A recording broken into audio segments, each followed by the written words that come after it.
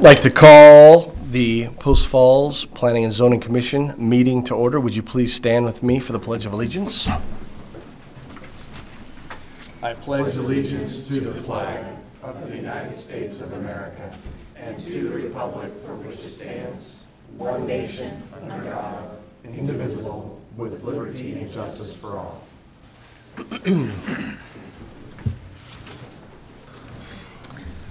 Again, welcome to the February 13th regular meeting of the Post Falls Planning and Zoning Commission.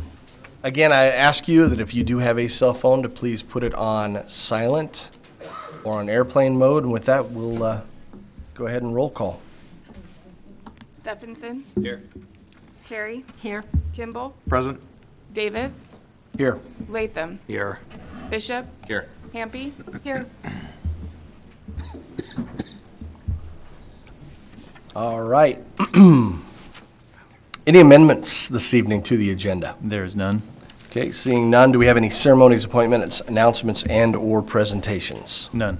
Okay, that would bring us to declaration of conflict. Any declaration to? Nope. Make known? Okay. None said. We will go ahead and move into the consent calendar. Mr. Manley, I believe you wanted to go over these. Yeah, item A is the minutes from the January 9th, 2018 meeting. Item B is the special meeting minutes from the January 12th, 2018.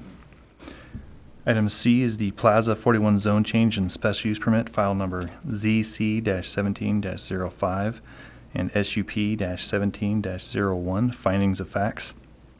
Item D is the Tullamore North zone change, file number ZC-17-06, findings of facts. And item E is the Tullamore 7th edition, subdivision file S-17-10, findings of facts. All right, having gone through, if you've had a chance to take a look at it, I would entertain a motion. I move to approve the consent calendar as presented. I'll second that. It's been moved and seconded. Call for vote. Hampe. Yes. Bishop. Yes. Latham. Yes. Davis. Yes. Kimball. Abstain. Carey. Yes. Steffensen. Yes. All right, so moved. Brings us to item 8 tonight on the agenda, and that is citizen issues. Again, this section is reserved for citizens wishing to address the commission on issues that are not on tonight's agenda. And comments that are planned for future meeting agendas should also be held for that. Is there anyone here that wishes to speak on items not on the agenda? Okay, none being seen, we will move on. We have no unfinished or old business, correct? There is none. Which brings us to the meat of the meeting this evening, and that is our public hearings. So again, if you wish to speak or if you wish to submit testimony, make sure that you fill that out and turn it in up front. That being said, we'll go ahead and open Maplewood Villa Subdivision file number S-17-11. Tavis to present.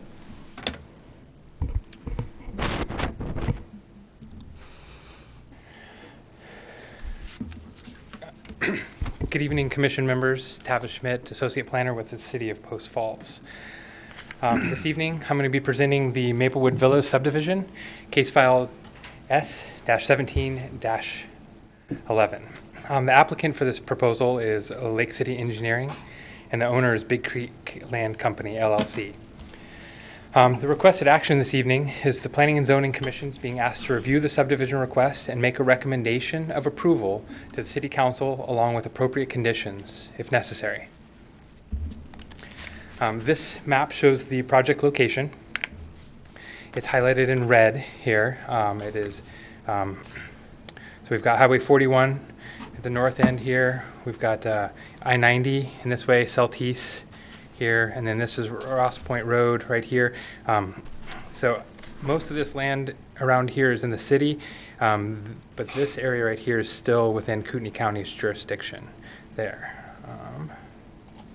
And then we're going to try something this evening, if this works. Come on.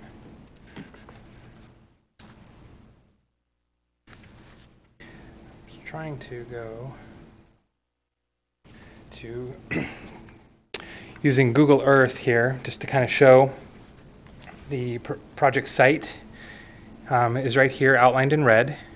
So we've got Ross Point Road heading south from Celtice, I-90, 41 there. And this just kind of gives an aerial, an oblique angle and a view of what this kind of the surrounding area looks like. And then if I slowly kind of rotate it here, we can see that we've got, commercial and some industrial type uses along Celtice corridor, and then some lighter commercial uses to the south. And then we've got some high density residential along in this area here, with some duplexes and apartments. And then along 2nd Avenue, we've got a lot of triplexes, duplexes, and fourplexes there. And then that transitions as we head south into more single-family residential. Immediately to the east of the project site is a county mobile home park, and the county actually has that property zoned high-density residential. So I just thought that would be an interesting aspect here. Let me go back. So moving along here, the project's located at the northeast corner of South Ross Point Road and East Maplewood Avenue. It's a little over 7 acres in size. Currently it's vacant. There's no significant topology or vegetation on site, and the water and sewer will be provided by the city of Post Falls. This shows the surrounding zoning in the area. So the bright yellow is R1, which is a single-family residential zoning. And then we've got some kind of slightly darker yellow along here, and that's R2, which is a medium-density multifamily residential. And then this kind of more orangey yellow is R3, which is a high-density residential. The red is community commercial services. It's primarily a commercial use zone. It does allow for some high-density residential. And then this brown on the very west end of the map is mobile home park zoning. The white is just county pockets and or the like I-90 corridor. So regarding the subdivision, it's proposed for 26 medium-density multifamily residential lots at the R2 zoning. The average lot size is just a little less than 8,000 square feet, and it works out to be a density of about 7.3 units per acre. They are proposing some new internal streets, tentatively named Acer Loop in there, and I'll show that, the proposed subdivision layout, and then the access will be directly from Ross Point Road, and then a secondary access from Maplewood Avenue.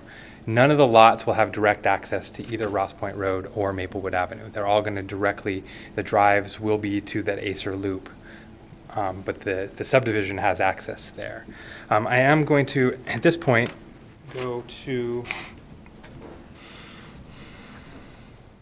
the camera here. I just wanted to get the, we have a table of permitted uses, or bulk placement uses within the municipal code.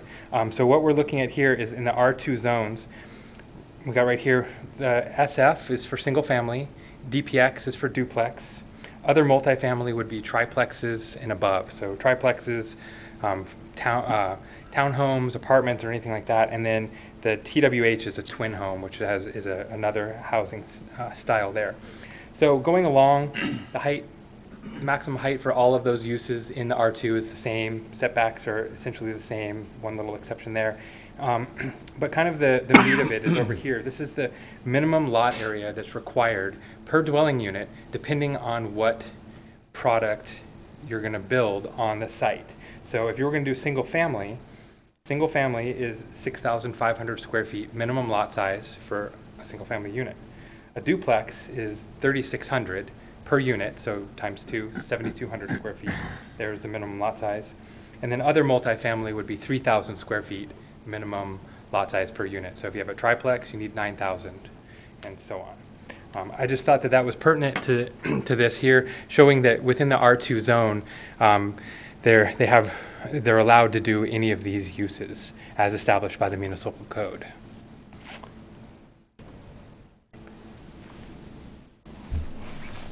Continuing on with my presentation here, this is the subdivision plan. as proposed here. There's a lot of extra information on it, such as like utility lines and the sewer and stuff, but you can see that this would be South Ross Point Road, going here. And this is Maplewood at the bottom or the south end of the project. The primary access would be right in this area, across from First Avenue, and that will be a little First Avenue stub. And then they've got this Acer loop going around. The fire department had requested a secondary access, so this is a kind of a secondary access to Maplewood that is really just for emergency vehicle access only. There. So staff looked at this in regards with the comprehensive plan and found that the proposed subdivision meets the policies and goals within the Post Falls comprehensive plan.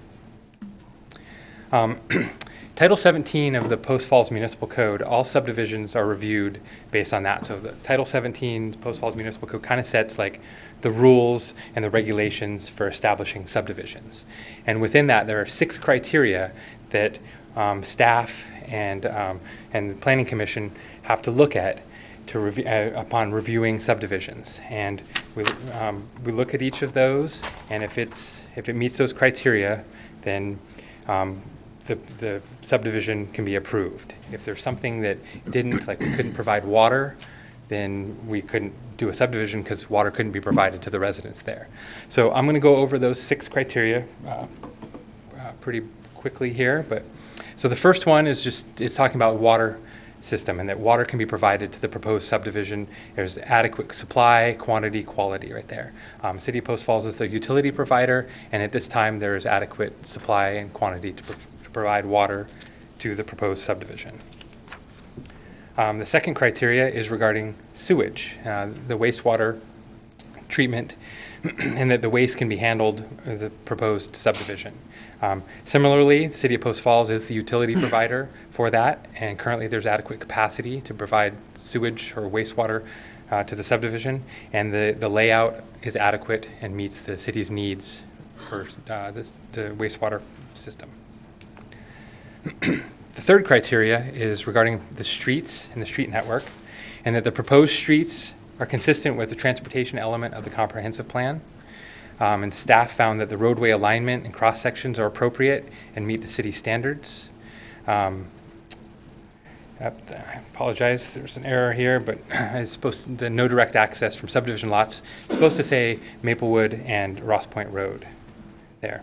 The layout accommodates connectivity there. The fourth criteria is regarding soil, topography, kind of the natural features that of the land there, and that if anything's hazardous or significant topography has been identified on site that would prohibit the subdivision from being developed. And there's been no soil or topographical conditions identified as presenting hazards. The fifth criteria is that the proposed subdivision is in an area that's zoned for subdivisions and zoned for the proposed use. It is zoned R2, which is titled the medium density multifamily residential.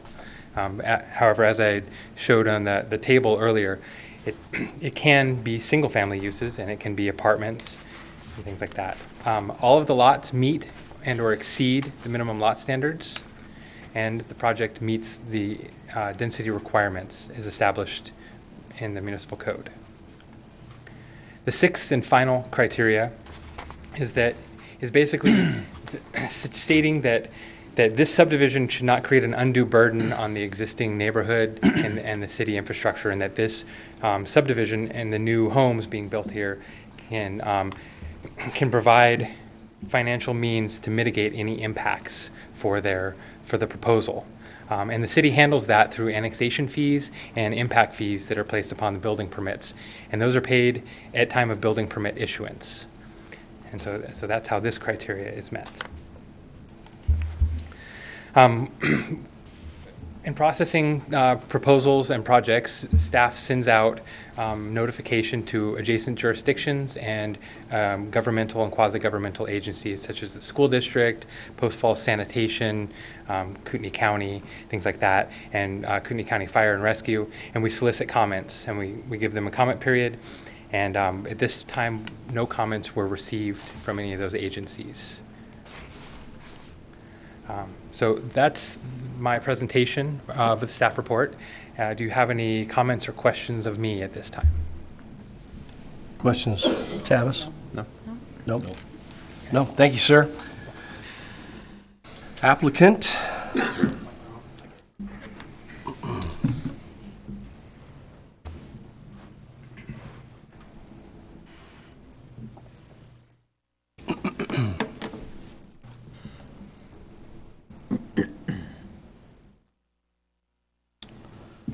Good evening, Chairman Davis, Commissioners. Drew Dittman, Lake City Engineering, for the record. Thank you, Tavis, for your presentation.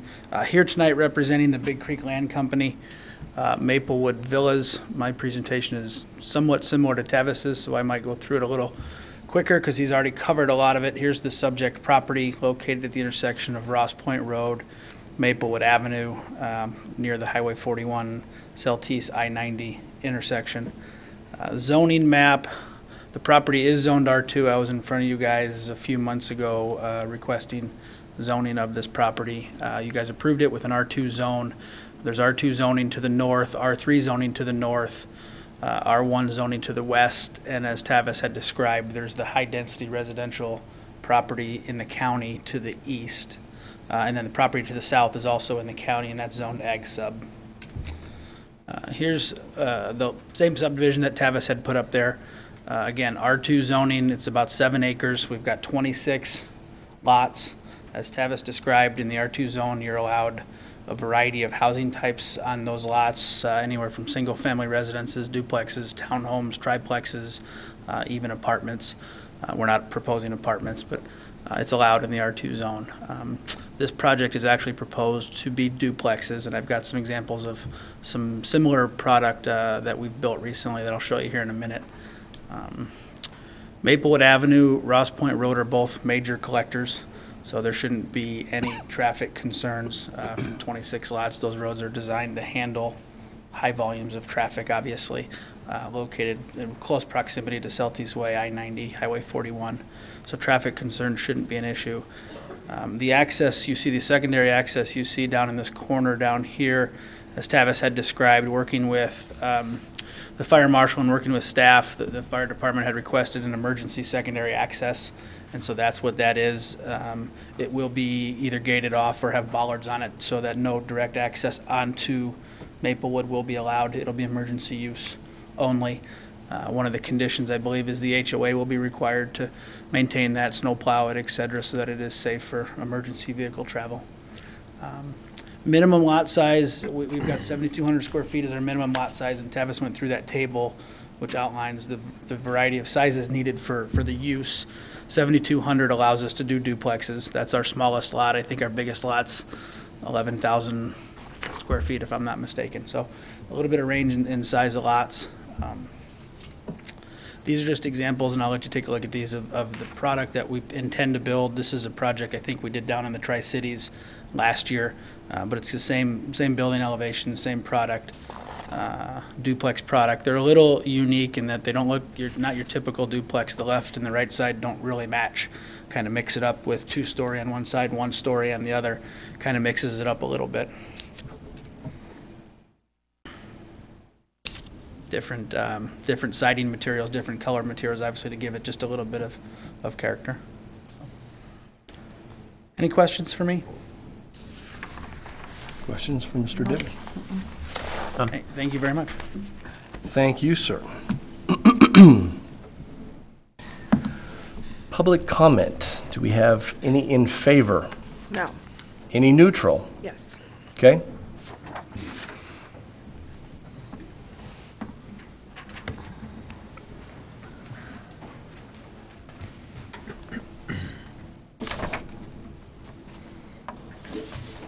Okay, we have 2 individuals that are neutral that wish to speak. The first one is Savannah Casey. All right. Come on up, state your name and address, and you have 4 minutes. My name is Savannah Casey. I live at 4044 East Evergreen, just a few streets down from where this would be built. And now that I'm standing here, I need to ask you whether I actually can comment because I'm in the county side of things. Yeah, no, absolutely. Okay, so we're at the corner of Ross Point and Evergreen, and I have two considerations. One is that during school pickups and drop-offs, the use of Ross Point down by us turning onto Ponderosa is very heavy, and I don't think there's adequate safety for kids who walk that distance or get off buses there. So if we add, am I right, that it's lots of 36 that are duplexes, so 72 more living spaces in that area? I don't know whether we've taken into account the impact it'll have down the road a little bit. And the other is that my grandson attends Ponderosa. He's in 4th grade, and in his class there are 32 kids. Have we considered the impact of additional children who will live in the neighborhood on the school? Thank you. Okay, thank you very much. Also neutral wishing to speak is Stephen, is it Corbridge? Correct. All right, sir. Again, just state your name and address. You have 4 minutes. My name is Stephen Corbridge. My address is 222 South Ross Point. Just right down the road. I'm right across the street from Pinehurst. A few of my concerns is traffic flow.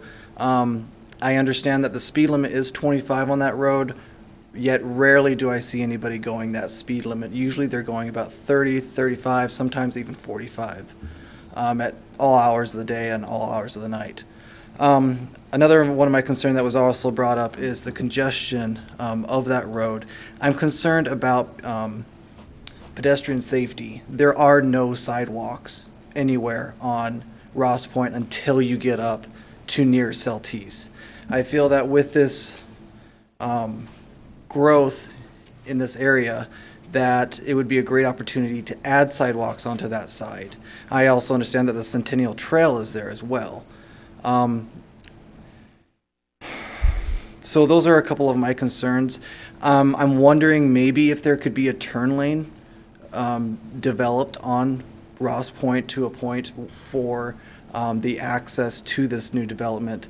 I understand that on Maplewood that is just a secondary and not a primary entrance to this development, as was stated in the presentations.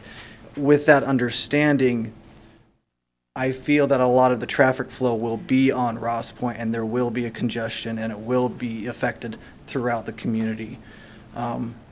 So those are a couple of my concerns and fears. I think that's it. Okay. All right. Appreciate that. Thank you very much. Yeah.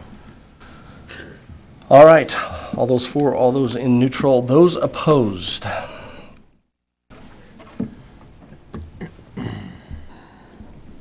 Thank you.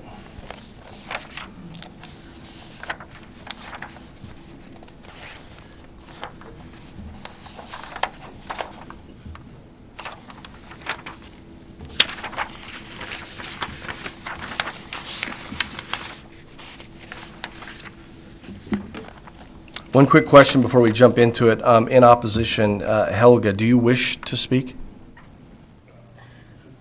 Okay. I'll speak. Oh, okay. Helga, what's your last name? Tucka. Okay, perfect. It just wasn't marked. So we'll get to you, sir. Sorry about that. Again, state your name, address. You have 4 minutes. Thank you.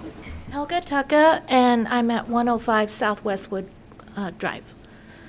I just found out about this from my neighbors, and I was disappointed because I don't want to see more traffic. And one of the reasons I bought that house is because of the beautiful neighborhood, and I want to keep it nice. And there are older residents there, and it feels so safe. I don't want to change anything.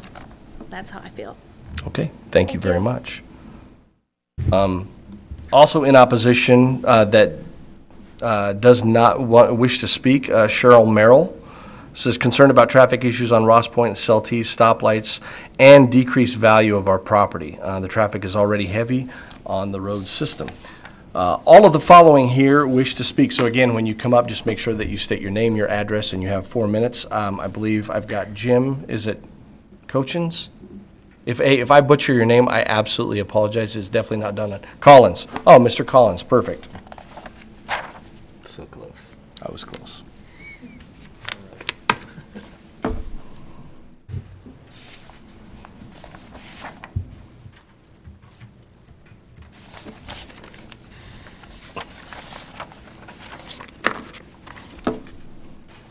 Thank you. I read about this today in the paper. I'm a retired contractor. Excuse me, sir, we need your name and Name and address, address. please. Oh, Jim Collins, 357 South Kane. Thank you, sir. Yeah. And I'm a retired contractor. I always find it ambivalent that developers don't actually live in the neighborhoods they develop, but a lot of us do. And my concern here is his opening statement was that these are major traffic venues and they will absorb the traffic. Well, I'm late tonight because I was in traffic coming here. And I drove especially through that road. So I want to tell you how your neighborhood that you're building in my neighborhood that I live in is going to make my life better, not worse. I'm also concerned about my property values. I own a $500,000 home in a single-family dwelling. And I don't see where saturation development, and I'm a contractor, improves our neighborhood. If I wanted to live in that neighborhood, I would have moved there. If I wanted to live in Spokane, I would have lived there. If I wanted to live in Tri-Cities, I would have lived there. But I want to live in Post Falls and protect the integrity of what we've got going on here. So you tell me how you're going to make my life better, not yours. And I'll be for this development. And I'm absolutely against it. I don't see any good coming to me as a citizen in this city by an outside developer building here.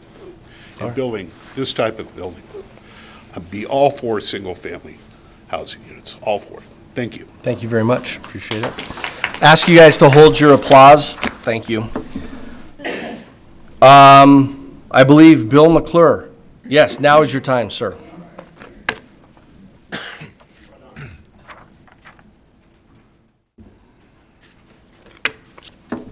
Thank you. Bill McClure, 216 South Ross Point Road. I'd like to start off by echoing that gentleman's comments. I totally agree with that. I think there needs to be kind of a change of attitude within this city of Post Falls government for land grabs and just getting the almighty tax dollar revenue. With that being said, I would like to say, number one, traffic is an issue. Okay, I don't care where this gentleman, where you're from. I live on that road. Okay, I'm retired. I do a lot of yard work. I'm out there every day. Nobody does 25 miles an hour. Okay, nobody. Minimum speed on that street is like 40 and up, even when it's snowing, even when it's raining. Okay, I just recently found out about this too. So it's a done deal. By law, I guess this is what you have to do. You have to listen to public comments. Okay, so with that being said, traffic is really an issue on Ross Point. And with 26 units, I think there's going to be duplexes. That's 52. 2 people living in each unit. That's 2 cars, right? 4 cars per tract. Okay. That's 104 cars with 1 ingress and 1 egress point on Ross Point Road across from First Avenue, I guess.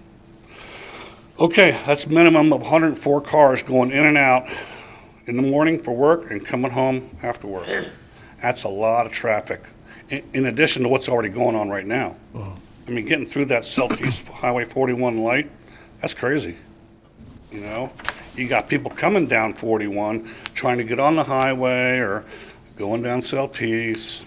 It's a nightmare, okay? Second thing is the school bus lets out right between my house and my neighbor's house, okay, every day at 3 o'clock. There are no sidewalks on Ross Point at all right? I think this would be a great opportunity to install some sidewalks for the kids. You know, even during the summertime. Summertime is worse because everybody's going down to, you know, the park, Kiwanis Park. You know, they're going down there and play at the river or whatever, and they're just walking on the side of the road. Okay, so with the speed limit, increased traffic, you know, it's just like the gentleman said. You know, how's that going to make us better? You know, that's all I got. Thank you. I appreciate it. Thank you very much. In opposition, wishing to speak, Dean Merrill.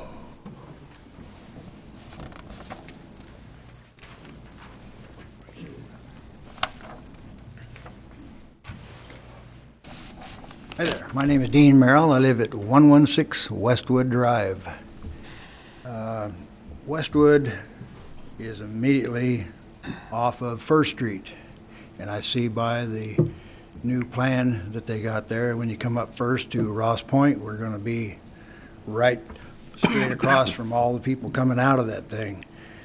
That's number one, is that there's just so much traffic on Ross Point. You come up First Street to Ross Point and you sit there and cars are coming both ways. It's really kind of a nightmare getting out of there. Once you get out of there and you go down around Capone's to where the railroad crossing is, it actually slims back. The cars line clear back past Capone's trying to wait to get through that light because the railroad crossing is inside.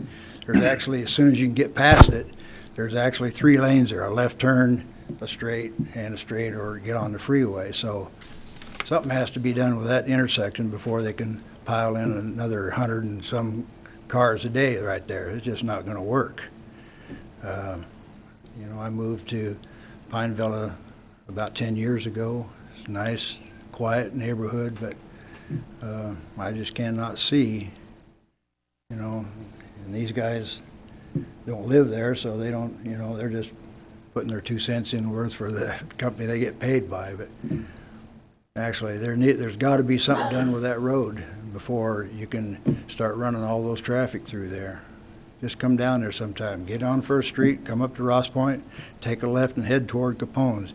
Try and get through that intersection there by the railroad tracks, because the railroad crossing signs stick way out, so that slims it down to 1 lane. And if you can get through there, there's 3 lanes on the other side of it, but it doesn't help you. So they are lined up clear back, even clear around where you can see down Ross Point all the way to Ponderosa and beyond. So traffic's a major issue, and it needs to be handled before they dump all those houses in there. Thank you. All right. Thank you very much, sir. Next, wishing to speak in opposition, Shannon Scharf. All right.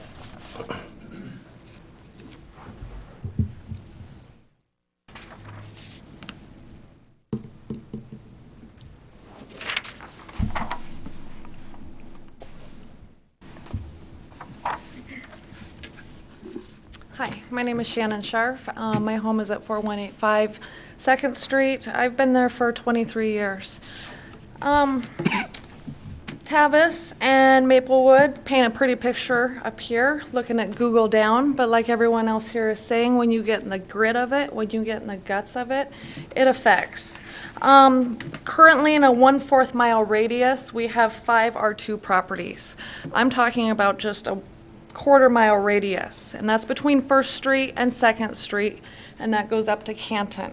From Canton to Spencer Street, there's an additional 5 R2 properties. So we're looking at 10 R2 properties in a 1/2 mile radius. I just, like everyone else says, think that's quite a bit. I did talk with Carey at the school district, and she says that at Ponderosa Elementary, we cap at 525. Currently, that's 525 students. Currently, right now, we have 486. You guys did hear a little bit about numbers, where we are talking about this prospect of 26 units. Looks to me like there might be 4 cul-de-sac situations. There's going to be 26 units times 2, that's 52 rentals. We kind of averaged out 100 cars, but that's if there is just one single family living there. Nowadays, when a rent is increasing and we're getting up into $1,100, $1,200 rent value, you're gonna run into two-set families living in these. And this is just looking at it all being duplexes. That's not to say that it's going to be triplexes in the gizzards of the cul-de-sacs. So add in another 20 or so. We've already kind of talked about those numbers, but what I'm up here advocating for, though, is something for the community, something like a church, something like a Boys and Girls Club. Give us a roller skating rink. Investments, investments, investments. It doesn't stop. So I'm with everyone else. Thank you for your time. Thank you very much. I appreciate it. Lastly, wishing to speak in opposition is Brett Powell.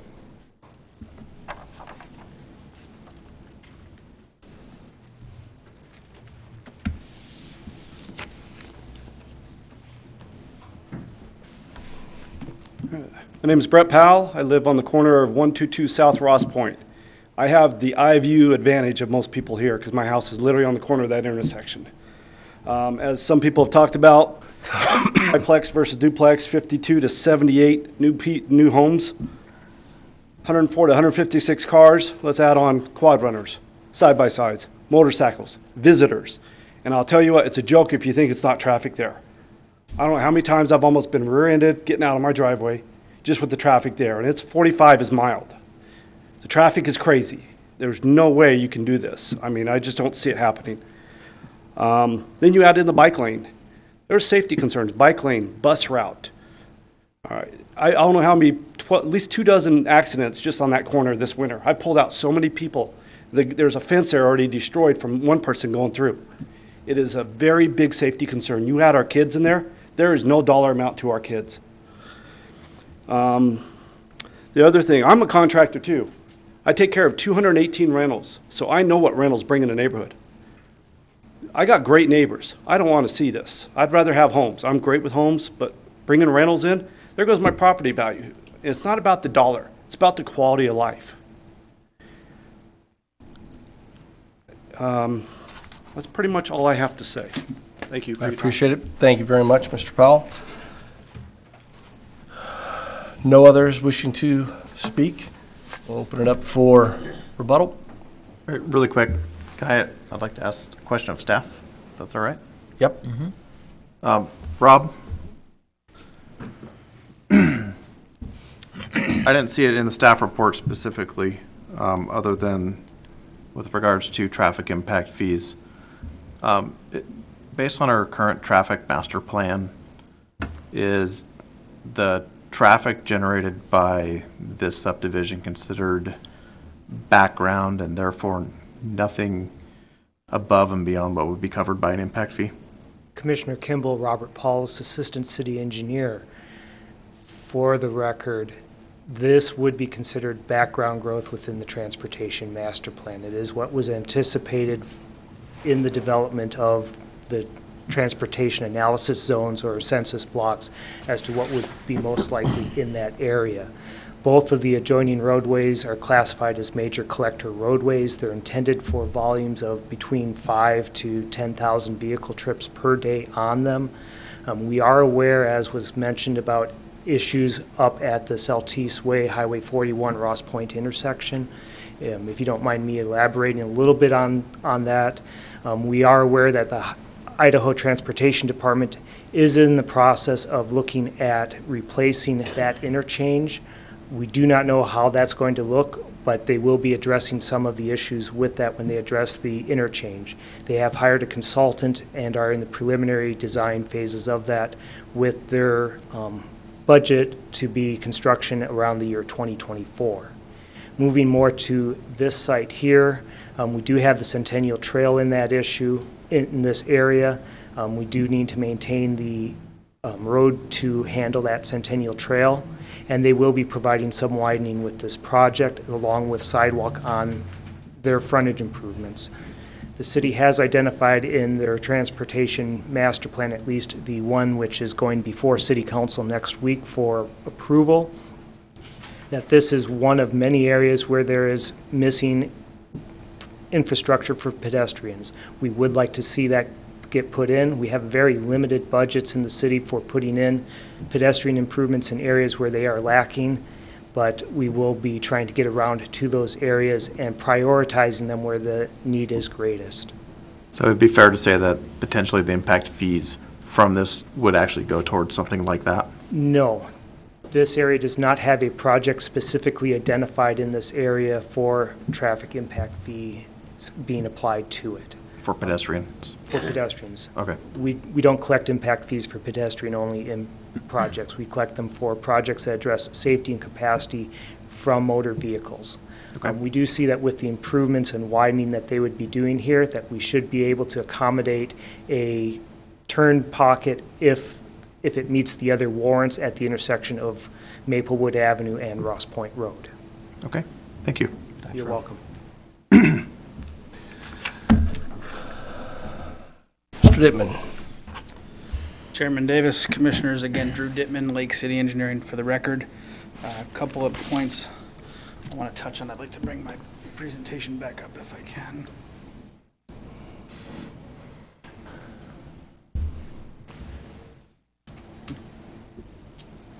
A couple of things I want to address. The first is the comment was made by several people about outside developers. This isn't an outside developer. The proponents, Big Creek Land Company, born and raised in Post Falls, Idaho. They've raised their families in Post Falls, Idaho. And as a matter of fact, if one were to Google Big Creek Land Company, you'd probably find that their address is Maplewood Avenue, as they live on Maplewood Avenue, no more than 3/4 of a mile from this project. So local people, local developers, enough said on that. R2 zone, the project is currently zoned R2. We're not asking for a zone change. It is zoned R2. What we're proposing, 26 lots, duplexes, is an outright allowed use in the R2 zone. We're not asking for any special variances or any special considerations. It's an outright allowed use in that zone. We are proposing duplexes. The lots are sized for duplexes. We're not proposing apartments or triplexes or anything like that. We're proposing duplexes, and that's how the lots were sized in that configuration. Traffic. Rob, thank you for addressing traffic. Again, I want to, if I can figure out how to do this. How do I zoom in here?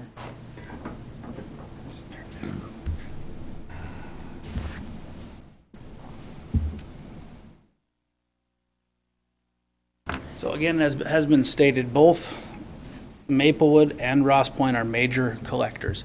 As part of this project, we will be improving those roads to the sections that you see up there. So we've already dedicated, with the annexation of the property, we dedicated additional right-of-way on our side of the road, and we will be building those roads to 27 feet wide on our side of the street. The currently overall width of those roads is 26 to 30 feet, depending on where you're at. We're going to be adding 27 feet of roadway on our side. We're going to be adding sidewalks on both Maplewood and Ross Point that front our project. So we are building those roads to the major collector standard. So we're doing significant improvements. Rob and I were kind of whispering back and forth.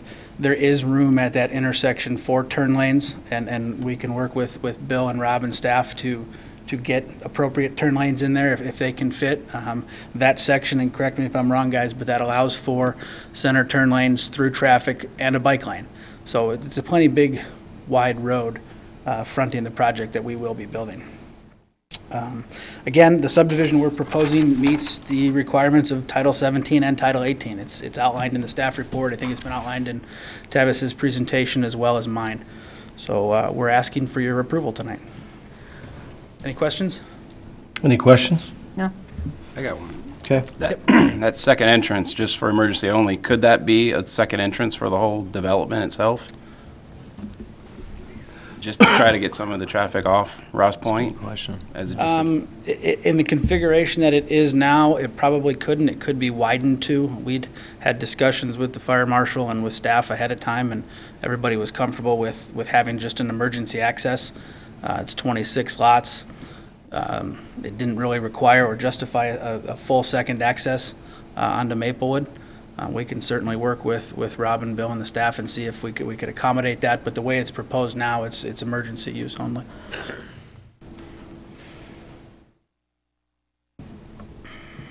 Any other questions for Mr. Dittman? No. Thank you. Thank you, sir. Any other questions for staff? Anyone else before we close this out? No? We'll go ahead and close it out. Switch things up a little bit. Ray, why don't you start? I think it's pretty straightforward when it comes to the review criteria by which we have to make a decision. Water and sewer are there, streets are there. They're making all the required street improvements based on the transportation master plan. They've met ingress and egress requirements for the fire department. That secondary access is there for emergency egress. My experience as an engineer tells me that trip generation, whether it's coming out onto Ross Point Road or Maplewood, is all going to go to Ross Point Road, either direction. So one way or another, having a secondary access, it's all going to get out onto Ross Point Road. So I think that the access point makes sense where it is. And with regards to the last criteria, where we have to make sure that there is no undue burden put upon the city by this, I think Rob put it pretty well, that we have impact fees. We're an impact fee city. So parks, every building permit will generate money for our parks department for building parks, and every building permit will generate money that for our emergency services, as well as for transportation improvements to problem areas within the city based on our master plan. So it meets all the review criteria for approval, and so I think we should approve it. Thank you, Joe. Yeah, I seem to agree too. It meets all the subdivision criteria. I do understand about the traffic issues or the worries about traffic. I had it in my neighborhood too when new stuff was built in. I think we all have, and everybody who comes here with something new development going in is worried about the traffic. But that just kind of goes along with growth, and that's what Post Falls seems to be doing. This parcel is going to be developed, and I just feel that this is a good way to move into that development and make like a buffer between the single-family homes and what could be on that county lot or those county parcels. It's high density, could be something big there. So I think this would make a good buffer between the developments. Steffensen. Yeah, I understand the traffic. I have it in my development too. It's not halfway done. But if they're going to make the improvements to Ross Point and Maplewood and then whatever the Idaho Department of Transportation does, the city's growing, and whether it's now or later, this piece of land is going to get developed some way, somehow. But it seems like the pieces are coming together. The right pieces are coming together, that if it gets approved, that, be patient. The roads will come shortly after there, the sidewalk and everything. So, Mark? Yeah, it's already been annexed into the city as R2, so we can't really have issues with the duplex zoning, duplex proposal, because it's already that's probably the least dense of any of the R2 zones. So I don't have any problems with that. I did like to see that the sidewalks are there on Maplewood and Ross Point, and that is going to be put in. That's part of the subdivision. That's important, and I agree with that 100%. There's going to be a lot more kids there, a lot more families, a lot more walks on the weekends or whatever it is, or in the evenings, and so I think that's very important. The secondary access, I actually agree. I think that should be a second access. That just disseminates the traffic a little bit better, but maybe, I'm an architect, not an engineer, so maybe I stand corrected on that, but I would like to see a second access. I think the Ross Point Road, I drive that a lot, and I'm around there, and there is a lot of driveways that back out into that road. Now, that's a collector or arterial, and I get that mixed up, but that is problematic when you have driveways that are backing up into it, and that's hard to do, and I understand that. But there is a lot of enforcement on that road, too, and they really from what I've seen, there's police presence there, and they make sure that stays at 25 the best they can. Maybe there needs to be better or not, I don't know.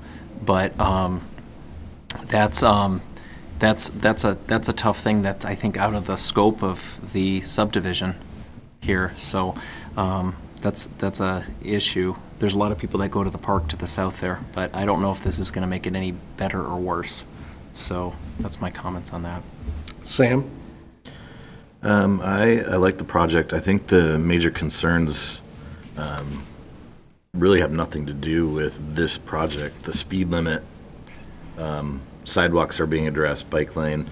The speed limit, that's another subject matter that maybe we address, but I don't think it has anything to do with this project. So I agree with the project overall. Nancy?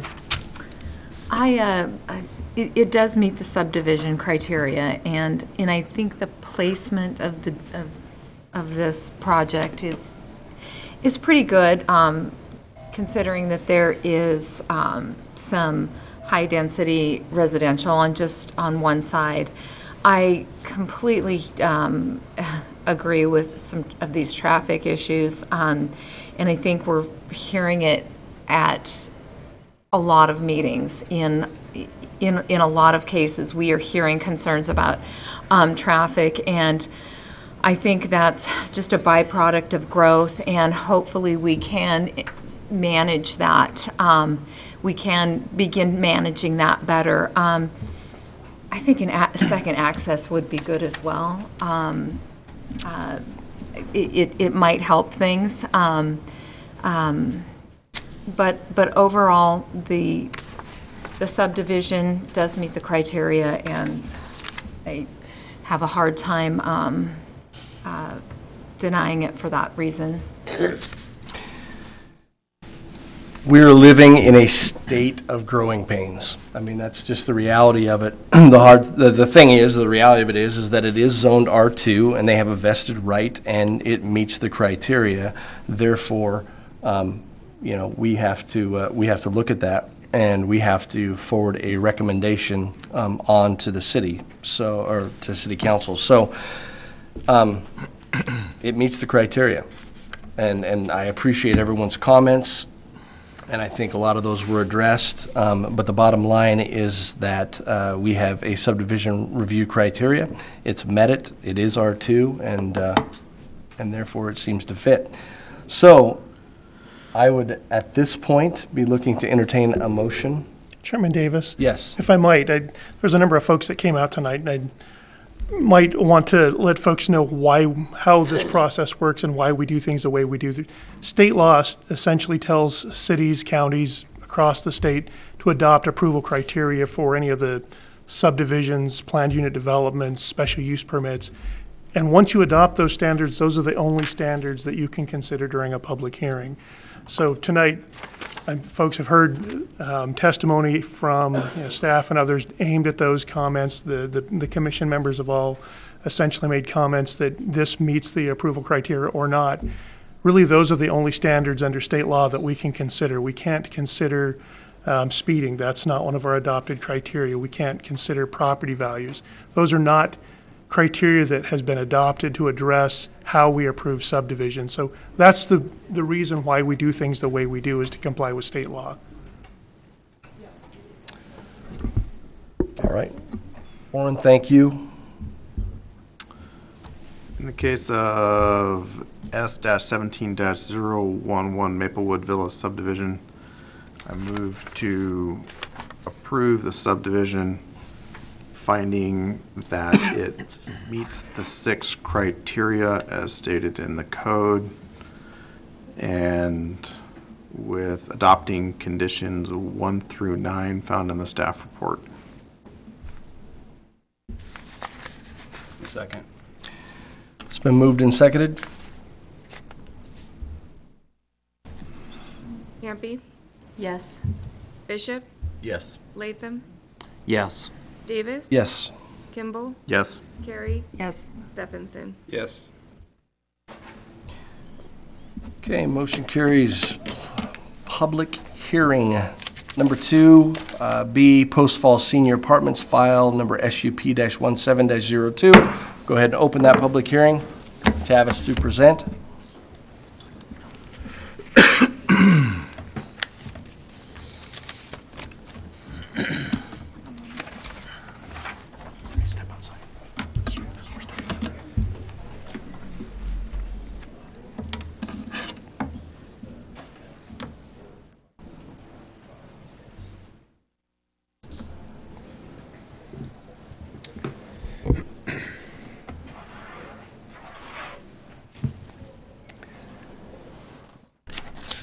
Good evening, Chairman Davis, Commissioners.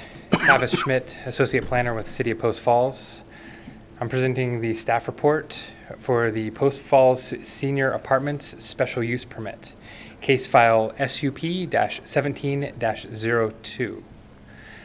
The owner of the property is the W.F. Merle Trust, and the applicant is Post Falls Senior Apartments, LLC. The requested action this evening is the Planning and Zoning Commission is being asked to review a special use permit for a 64-unit multifamily development in the community commercial, the CCS zone. This proposal is outlined here in red. It's on 3rd Avenue. We have, it's a little bit east of Spencer Street, so Spencer's to the west there. We've got the Promenade condos a little bit to the east. Ross Point Road is over here. We have I-90 and Celtice Way. Try this again with the Google Earth. See how this works.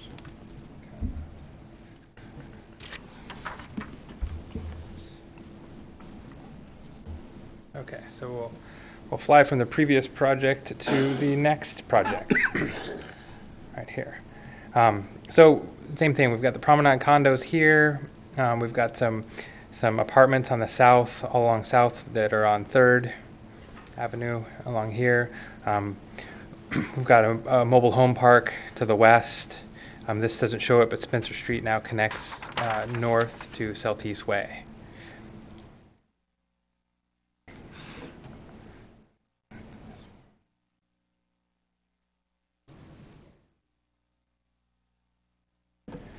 Okay, continuing on, the project's located in approximately the 3400 block of East 3rd Avenue, east of the intersection with North Spencer Street. It's just a little over 6 acres in size. Currently, it's vacant land, and the water and sewer are to be provided by the City of Post Falls. This shows the existing zoning. The project site is in the black cross-hatching there. All of the red is Community Commercial Services, CCS. The bright yellow is R1, which is a single-family residential. We've got a couple other shades of yellow here. So we've got kind of the mustard color is an R2, and then the more orangey color is R3, and that's a high-density multifamily residential.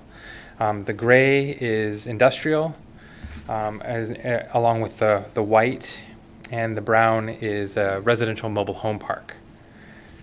So this property, underneath the cross-hatching there, it's red, showing that it's CCS zoning, and the municipal code states that within community commercial services, in order to do residential uses, you have to get a special use permit. And it also states that residential uses in the CCS zone, if approved through a special use permit, can develop at the R3 zoning standards, which is the high-density multifamily residential standards. Similar to what I showed in the previous previous presentation, with that, R3 zoning allows single-family, duplexes, triplexes, and apartments. Kind of all different housing types, and the difference is just the minimum lot size per unit with the different housing type. So the application for a special use permit can be approved as presented, conditionally approved, or denied by the Planning and Zoning Commission tonight. And the municipal code sets the standards, and there's the following 4 criteria from the Post Falls Municipal Code. The first one is that implementation of the special use would or would not conform to the purposes of the applicable zoning district. So under staff's review of this proposal, it found that the project will conform to the purposes of the zoning district through the issuance of a special use permit. This site is adjacent to an evolving commercial corridor along 3rd Avenue. We've got some immediately to the east of this project. We've got some storage units being built, so it'd be between this project and the Promenade condos.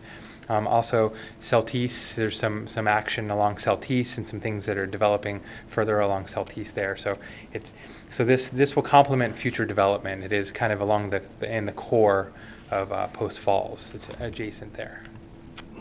The second criteria is whether the proposed use constitutes an allowable use as established for the zoning district involved, and it complies with all other laws, ordinances, and regulations within the city and state. Again, the proposed use is allowable through the issuance of a special use permit. And if this is approved tonight, then the project would move forward and it would go into the site plan review process. And during the site plan review process, staff will review that for utility locations, frontage of improvements, access to the site. And so the site plan review will ensure further compliance with state and local codes and laws. The third criteria is whether the proposed use will or will not be compatible with the health, safety, and welfare of the public or with land uses in the vicinity of the proposal. Staff found the proposed use to be compatible with the health, safety, and welfare of the public and with the adjacent land uses in the vicinity. The fourth and final criteria is whether the proposed use will or will not comply with the goals and policies found within the Post Falls Comprehensive Plan. Within the Post Falls Comprehensive Plan, it does state that permitting higher density residential use in the community commercial services zone, it complies with the goals and policies within the comprehensive plan. Thus, because of that, we have the special use permit process to review proposals in the community commercial services zone. This is a proposed site plan of the project. We've got so north would be on the left side over here. So on the right side or the south is 3rd Avenue. So we have 2 access points to 3rd Avenue. There would be sidewalks that would be constructed along 3rd Avenue there. And then we've got, the structures are basically at the perimeter with some in the middle. And then we've got parking and traffic circulation on the site. Again, we sent this out to other agencies soliciting comments, and we received no comments on this proposal.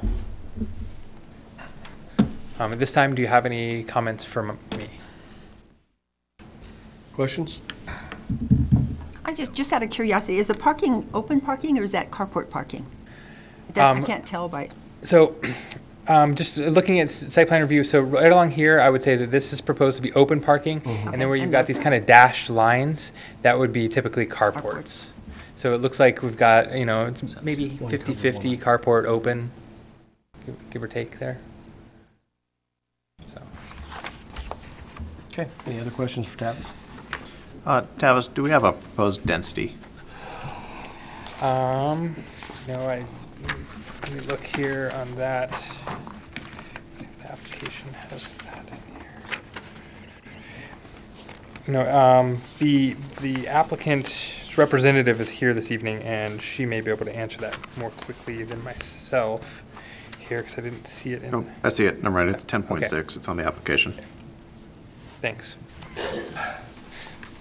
Okay. Sorry. Oh, you're good. Any other questions? Okay, thank you, sir.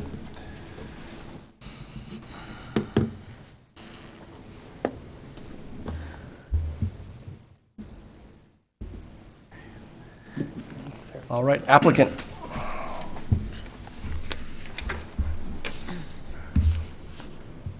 Hi, my name's Sarah Breedy. I'm with ZBA Architecture, and I'm here on behalf of the property owner or project owner. Tavis covered it pretty well. I have just a short, little more information on the project. This is a rendering of what some of the buildings may look like. They're single-story apartments for seniors. You described it pretty well. We do have open parking and carports. We're proposing about 50 covered spaces. Generally, surface parking. We have a community club building for the tenants and a rental office, and required landscaping. That's about it. Those are some of the elevations.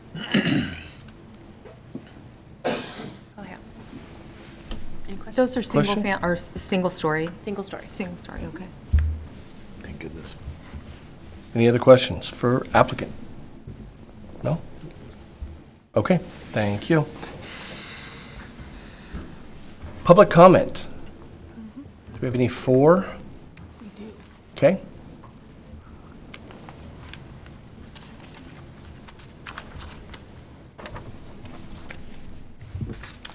So we have one individual in favor that does wish to speak. Don Murrell, would you come up? Again, it's your name and address, and you have 4 minutes, sir. My name is Don Morrell, and I live at 706 North 9th Street in Coeur d'Alene. And I just want to say that my family's owned this property all the way from Capone's all the way up to Spencer, over 30 acres since the 50s and early 60s. My uncle first, and then my mom and dad. And we just think this is a great project. It's the last of our family property, and we're totally in favor of it. And if there's anything that the project needs, we're there to support it in any way we can. We'd like to see it go forward. I mean, I can't think of anything better for that than the senior living units. That's all I have. All right, thank you very much, sir. Thank you. Any neutral? Any opposed? Okay. Then I would say that there would be no need for rebuttal. Any rebuttal? Anything else to add? Okay. Any questions for applicant, staff, before we close this out?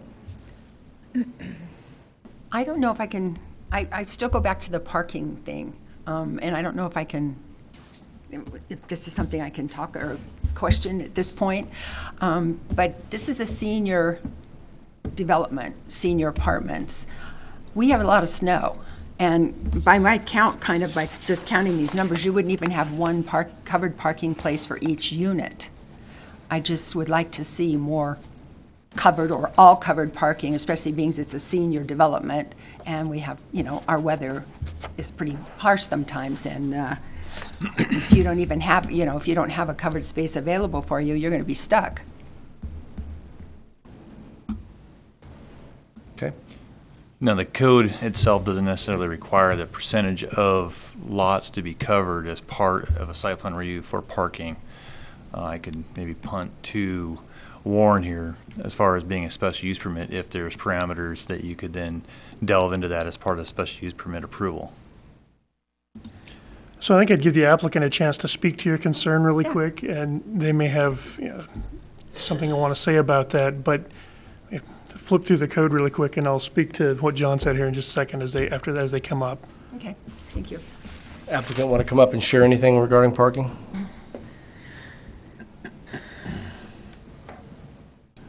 Yeah, typically with the senior complexes, we don't see every unit actually having a car. So it's a little different than with a family complex where we would want to provide more covered because you'd expect 2 cars per unit. In this case, it's usually about 1 car, if that. So that's typically what we see. But I still don't think, you wouldn't even have enough for 1 car per unit. Right, and a lot of folks won't have a car at all. A lot of times we see that in the senior complexes. Okay. Okay, thank you. So special use permits, you're allowed to make conditions on the approval of a special use permit that essentially allows them to meet the approval criteria, or frankly, to make sure it blends in with the area and meets the needs of the neighborhood. So if it's a concern that the commission has, and you can tie it back into an approval criteria, then you can certainly add that as a condition. But you'd need to be able to make that connection and tie it back in. Okay. Any other questions for applicant, staff? Anyone else? No? Okay, we'll go ahead and close the public hearing. Mr. Latham? Oh, I get to go first. Well, you're right here. Finally. No, my comments are that First of all, senior apartments living, it's needed in Post Falls. You've got this industrial commercial to the north, but it's really separated by railroad tracks. Everything to the south is multifamily. I can't think of a better fit, and if I were to wish for CCS zoning to become multifamily, this would be the area of town where I think it needs to happen, so I'm absolutely in favor of it.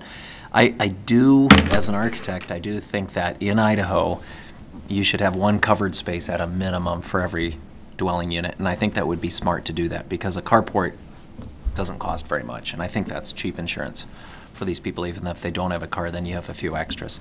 I do think that is important, and this is Post Falls. This isn't a more urban community. People do have cars whenever they possibly can, so I do agree with you. That is important, absolutely. But I'm absolutely in favor of this. I think it's a great fit. Mr. Bishop. Well said. I agree with everything Mark said, and I like the project. Okay. Nancy? I agree. I'm not quite as concerned with covered parking, simply because I'm sure they're going to have the parking lot maintained by someone. I'm sure the seniors aren't responsible for shoveling out their own car if they have one, so I'm not quite as concerned with that. I see your point, however, but I like the project and I like where it's at. Ray? You know, specifically, it meets the criteria of the code. And there really isn't anything that I can see in our code that requires other than just meeting the requirements for parking. You know, the 1.5 per one bedroom, and then the 2 for a 2 or 3 bedroom. And it would appear as if they've met that. If they haven't, they have plenty of room. It's not like it's a tight site or anything. So they've got plenty of room to put it in. I mean, I'm sure they'll take our suggestions of adding covered parking to heart, and maybe even the residents would request that. Adding a carport's not a difficult thing to do. Yeah. It's typically done after the asphalt is placed anyway. Mm-hmm.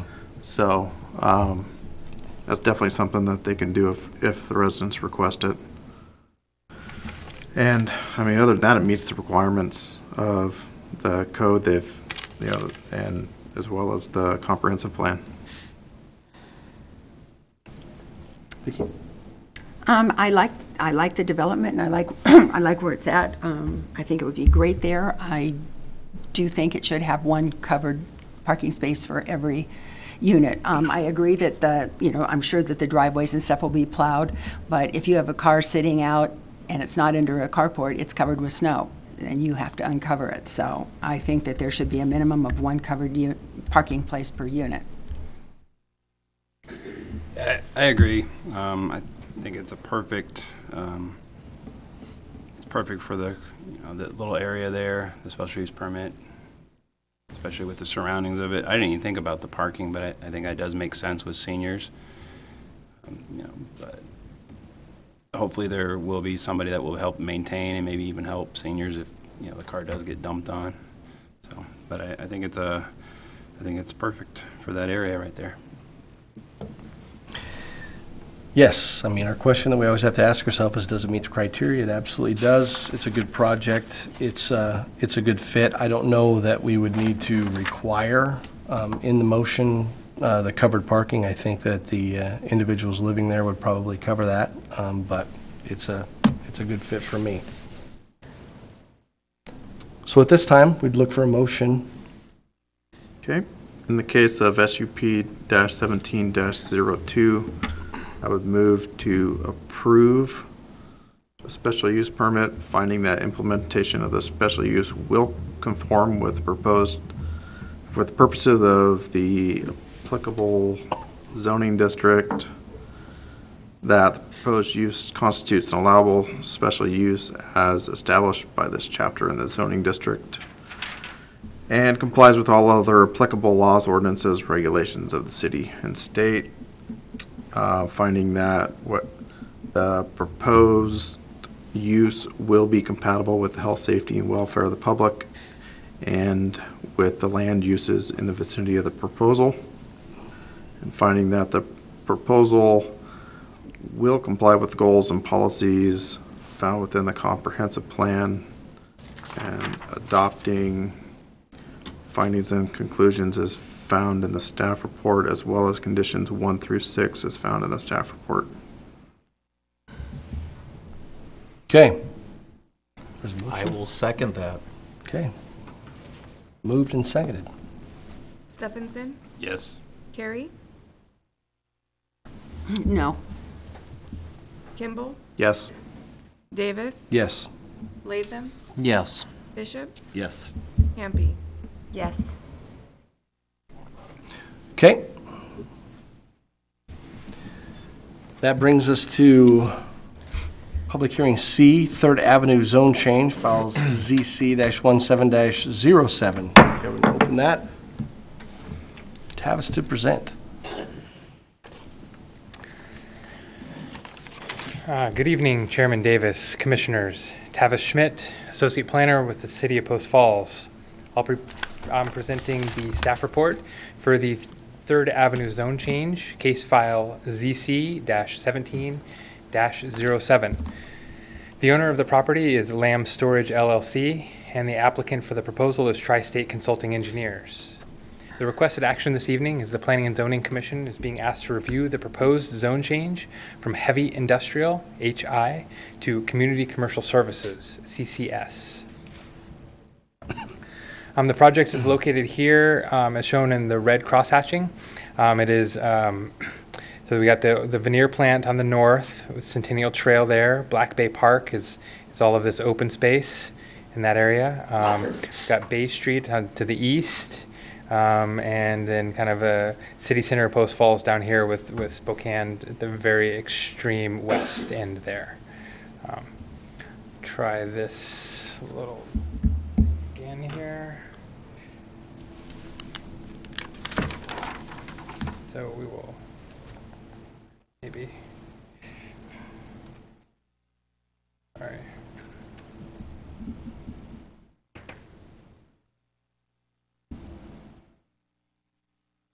Okay, so we're gonna go on down the road here. So this is showing the 3rd Avenue zone change. We've got the Black Bay Park here, 3rd Avenue on the south. We've got the Post Falls Senior Center right here. This is the existing Lamb Storage site along Bay Street here. We've got the commercial corridor of Celtice right along this area there.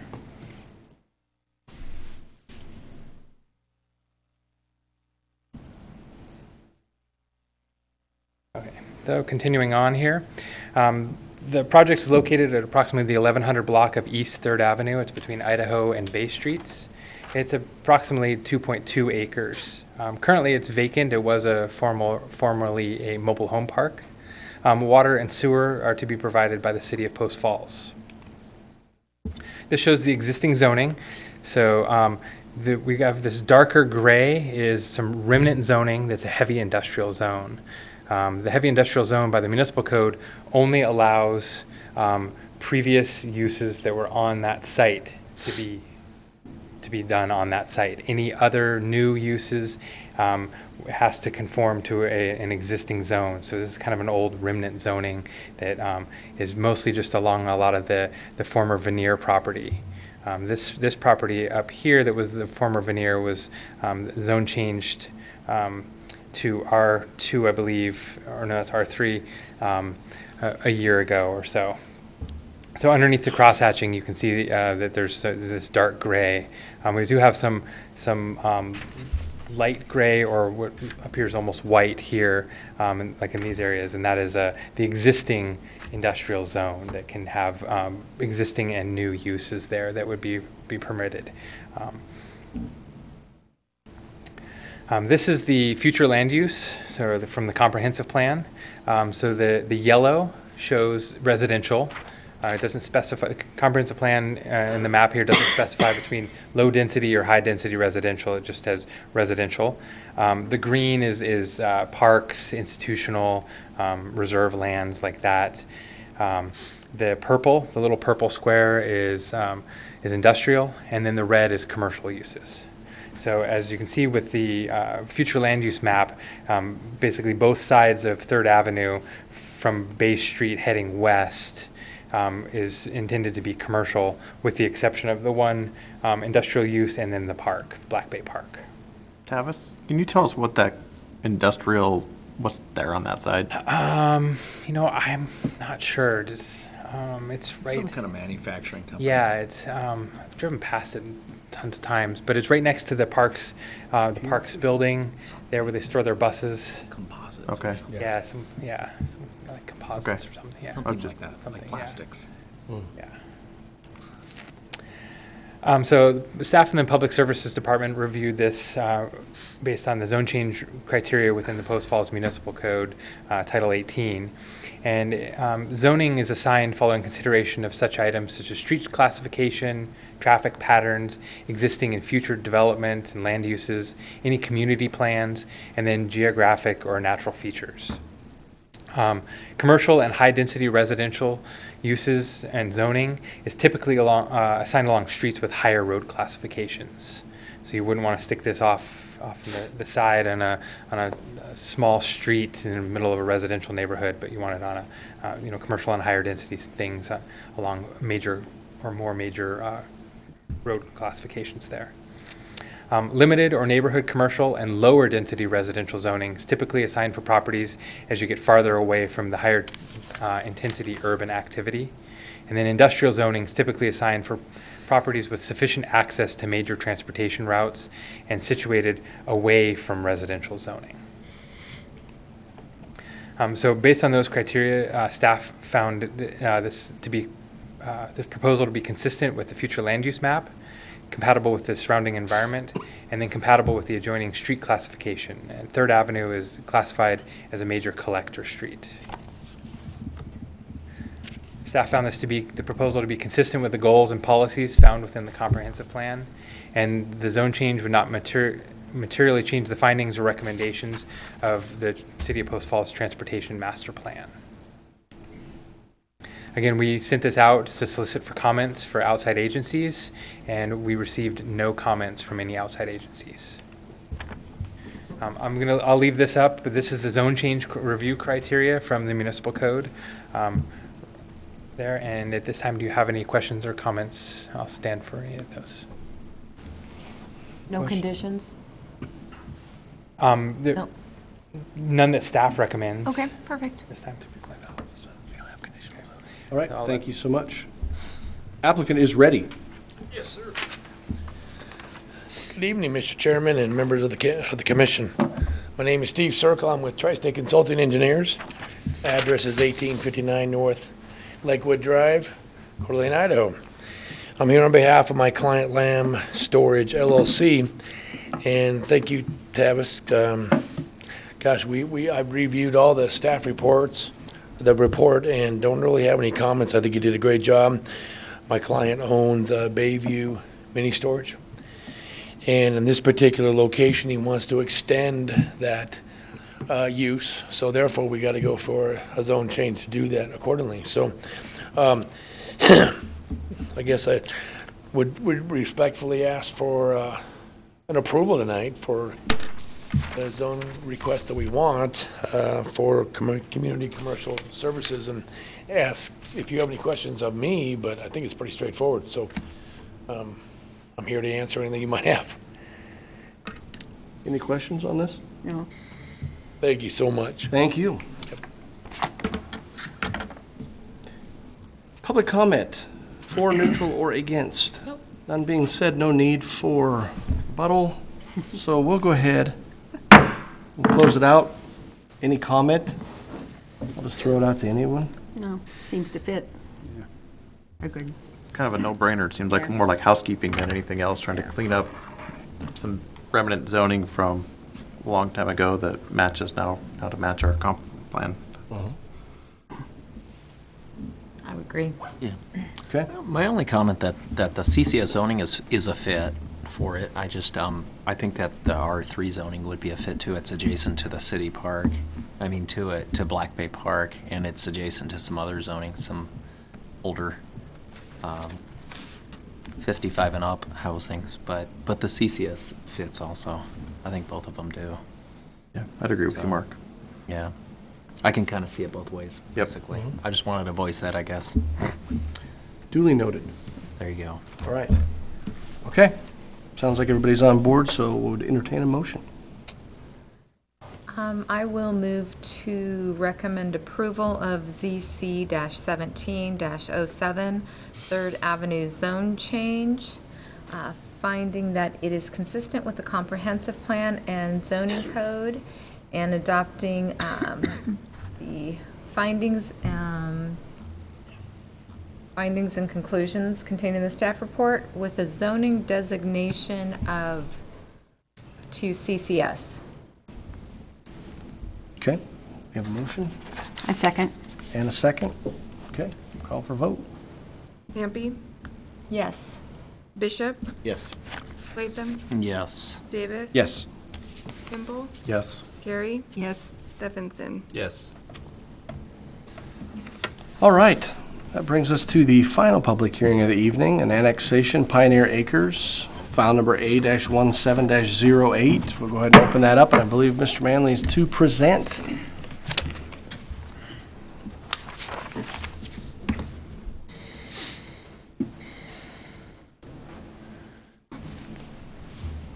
Good evening, Commissioners. John Manley, Planning Manager here at the City of Post Falls. Introducing the Pioneer Acres Annexation, Case File A-17-08. The property owner is Larry Guy, with the applicant being Dorbler Engineering.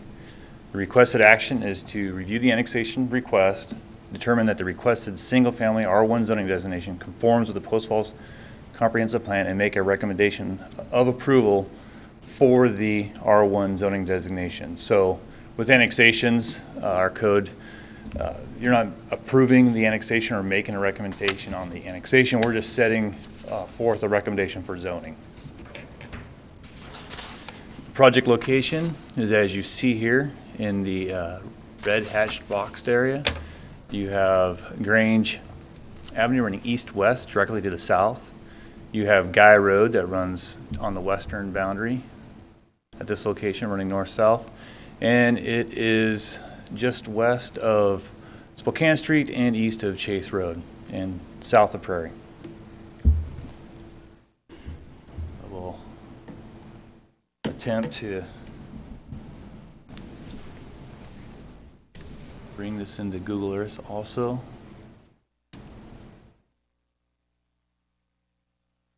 See, it didn't work. One more try.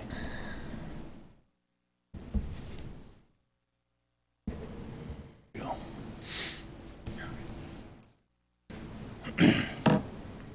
So when you look at this area through Google Earth, you can see that there is an extensive pattern of single-family residential to the south. We have a developing single-family residential to the east. Then if you pan over, you also have single-family development going to the north of this as well. This image doesn't show it, but to the west here, about this location, we have a Whiskey Flats subdivision, as well as we have a Craftsman. We have development going right at this location, as well as here with single-family residential. So a single-family residential, R1, would be compatible and consistent with the built pattern of this area.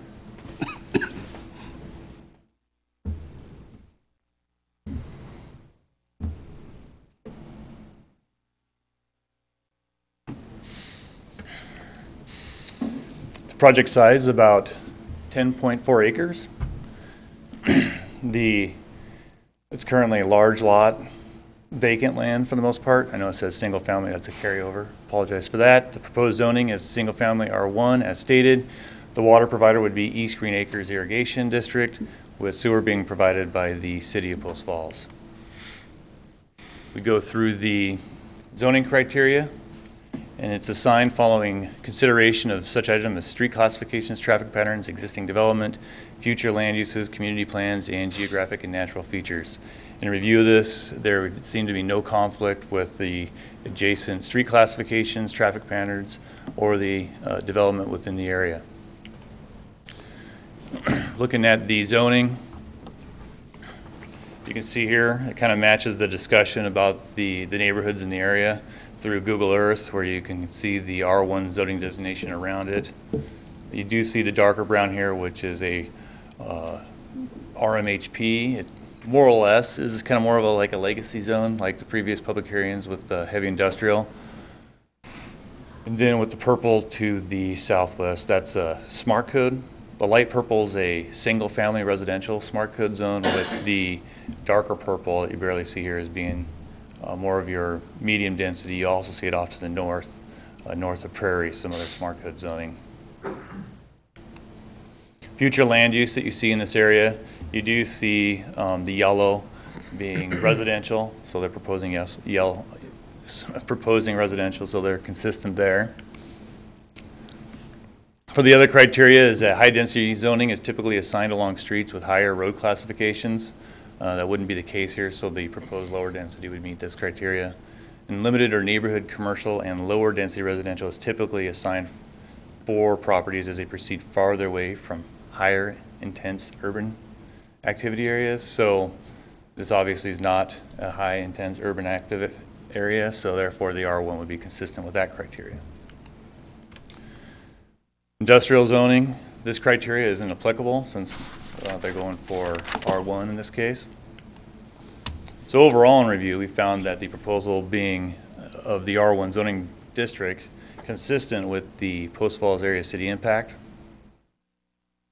It's contiguous with city limits, it's consistent with the future land use map, it's consistent with the policies found within the comprehensive plan, transportation, and wastewater reclamation master plans. The R1 zoning designation is consistent with the surrounding areas. We did send out comments, and we did receive comments from the following agencies. Kootenai County, they replied with a no comment, and that could be found within your staff report. Kootenai County Fire, they're neutral of the proposed annexation, and it is within their boundary. The Highway District did comment on this, though, that Guy Road should be annexed in with Whiskey Flats development to Fisher Avenue. This kind of brings some complications with the proposal, as you'd have to renotice it and deal with, could potentially have created an obstacle on this particular application. They cited that the Guy Road is a gravel road, approximately 18 feet wide. It's under their jurisdiction. They believe that it does not have the required improvements to safely accommodate the expected increase in traffic and should be rebuilt to current city public road standards.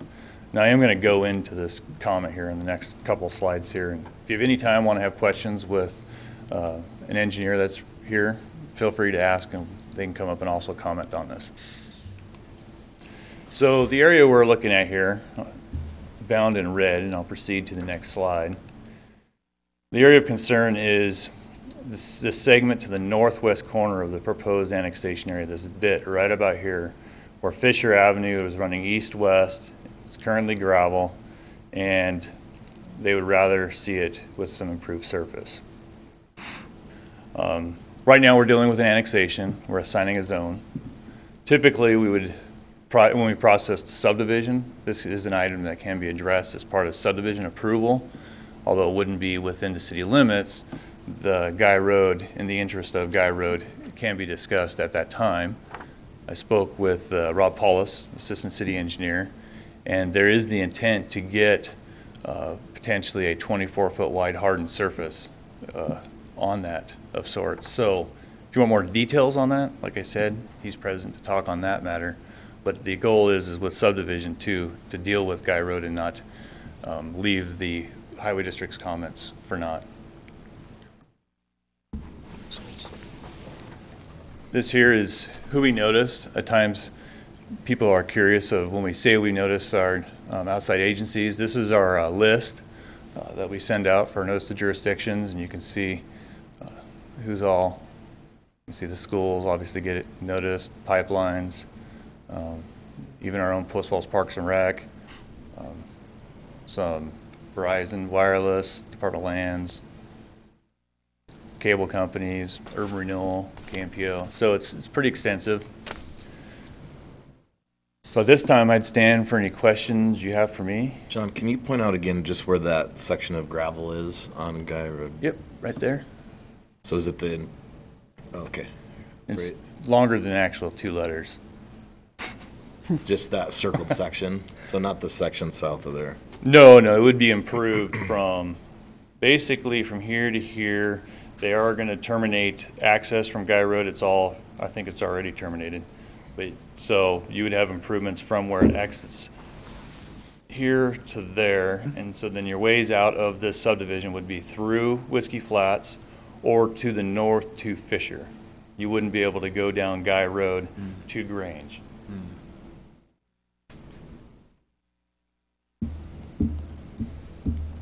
Thanks, John. Any other questions for John? Okay, thank you, sir.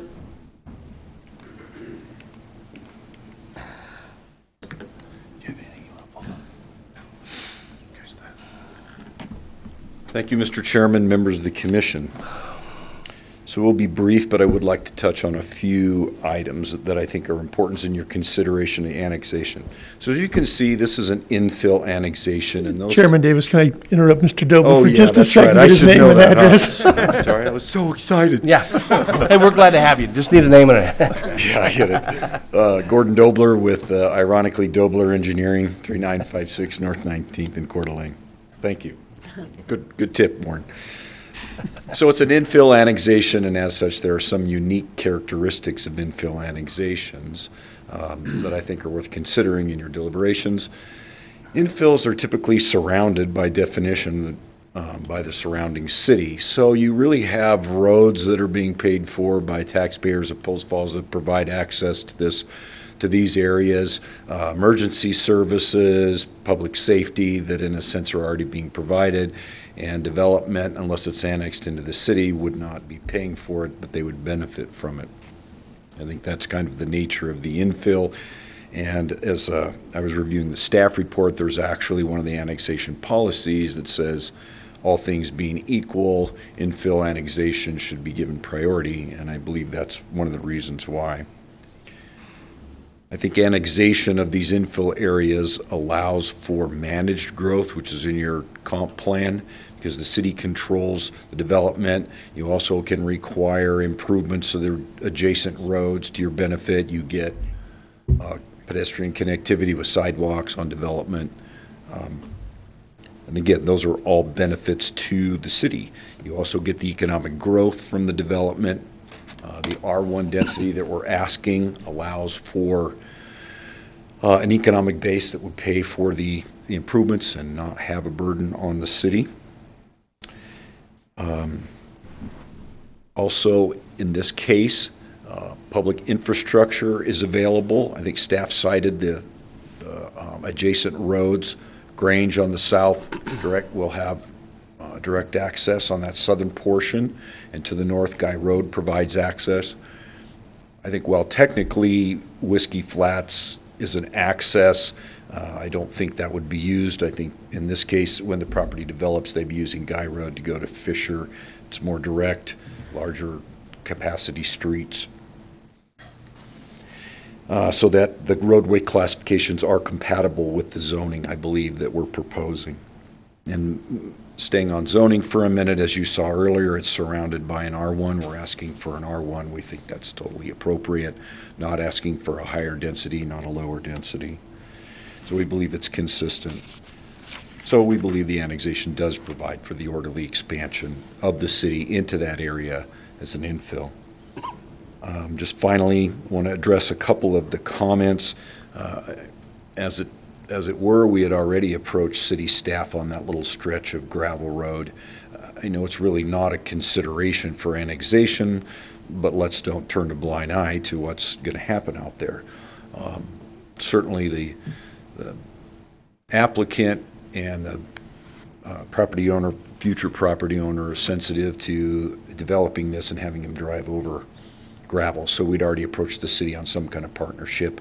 Sewer will most likely come from Fisher, so we'll be into the road already. Makes some sense to partner with the city or have some kind of a win-win where it does get paved. So we're certainly open to that, and in fact would prefer it in some fashion that's a win-win solution. And just kind of a side note as you move forward, we are aware of that and are eager to solve that. So that would address Post Falls Highway District's comment. And then there was a comment from the bank. Can I point on this thing, John? Yeah, here we go. So you see a little triangle that's already been annexed. That was their comment that says they really don't have access to this, which they don't. And upon development, access would come through this property to that triangle. And in fact, the same company that's looking at buying and developing this is also looking at buying and that piece and including it in the development. So it's a natural outcome. And that will be addressed at the subdivision stage. And that's really all I have. So I'll stand for any questions, should you have any. Questions? No. Okay. No. All right, thank you very much. Can I just add one thing and verify? Yes, please. About the bank piece, that triangular piece, that would be an item that would be addressed at the time of subdivision. We're Okay. dealing with an annexation and zoning at this point, and then connectivity is done at the time of subdivision. So both of those, okay. Okay, public comment? No. None? No. Okay, all right. Any questions for staff or applicant before we close it out? No. Nope. Going once, twice, sold? All right. I'll open it up. Anyone, any comment? Okay. I was just gonna say, I think it makes sense with the current land use and what the future is gonna be, just to kind of fill in that pocket. I know it's not a condition of this, but just to hear about the Guy Road and that other little piece, it seems like there's a plan for it after, if it can get this designation, so I think it makes sense. Agreed. Yeah, I agree also. I think it makes sense to go ahead with it. It meets the requirements of the comprehensive plan and the future land use map. Access is not an annexation issue, it's a subdivision issue or future land use issue. So I think it meets all our criteria for annexation, and it should be zoned R1. I think that's the most appropriate zone. Okay, anyone else? Yep, makes sense to me. Okay. All right. Then I'm looking for a motion. I don't know how to say it.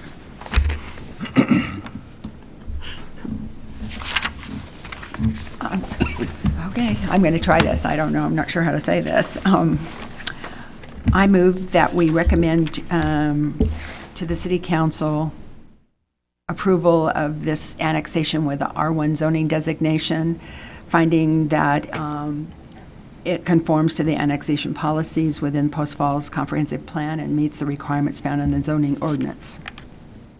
Well done. Thank you. Second. Okay, moved in second. Let's call for a vote. Steffensen, Yes.